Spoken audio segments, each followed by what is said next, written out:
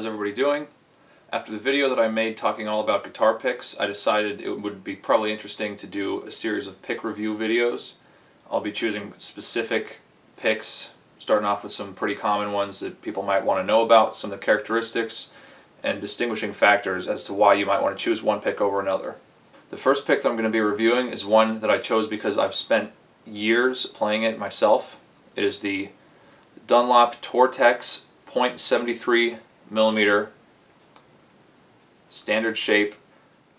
As far as the material goes, for any of the Tortex picks, it's kind of a rubberier feeling plastic. It has kind of a natural grip to it without being filed or anything. I found that if you're sweating a lot when you're playing, it is not prone to sliding out of your fingers. So you can keep a pretty light grip on it even if you're sweating a lot. If you're playing pretty hard, it's just not going to want to slip out of your fingers very easily. That's one of the things that I liked about it. As far as the shape goes, like I said, it's just a standard shape, just regular standard pick shape, standard size. The edge of it is, there's nothing special about the edge of the pick. With this being the .73mm model, it feels almost like papery when you go to strum it. It has still kind of, it's not really light, but more of a medium type of thwackiness.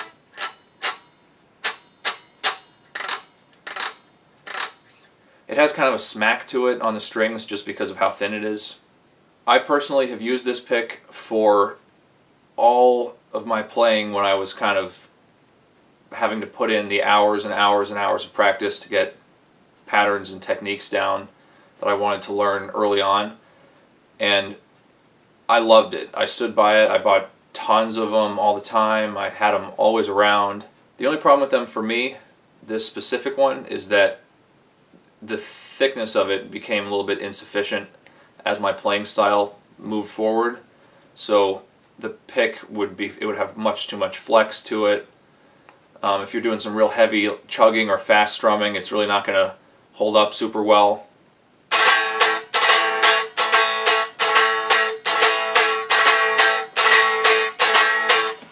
So as I'm doing that quick kind of strumming, the pick is giving a lot, and it really is brushing almost my first fingertip on the strings, which you don't necessarily want to have.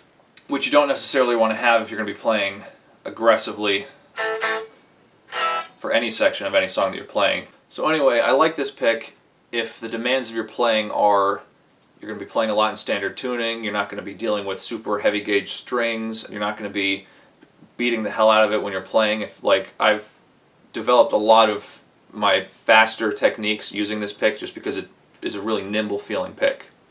The feel of the material I really like. You never feel like you're going to lose it. It pretty much stays put the entire time. You don't have to grip the hell out of it unless you're playing real hard.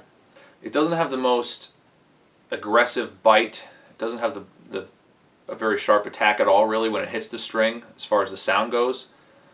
But it's not the dullest. It's just kind of almost like a click.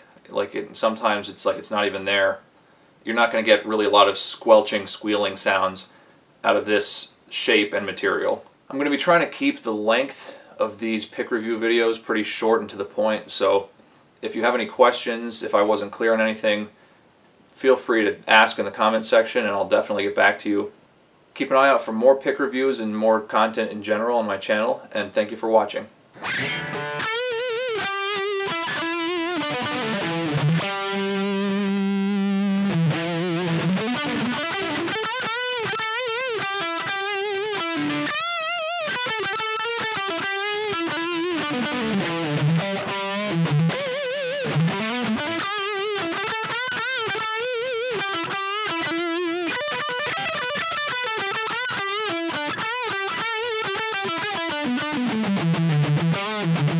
Thank you.